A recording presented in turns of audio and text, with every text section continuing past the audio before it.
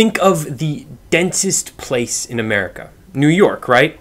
Wrong. According to 2010 census data, Los Angeles is now the densest populated metro area in the country. San Francisco was number 2, followed by San Jose. The Central Valley city of Delano came in 4th, but it was a statistical fluke as its 54,000 residents barely qualified it as an urbanized area.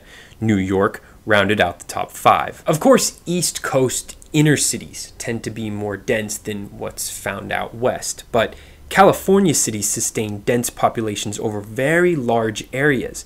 Another Southern Californian giant, San Diego, has 4,037 people per square mile, making it denser than either Chicago or Philly. I'm Bryce. And I'm Brendan, and this is The Rundown.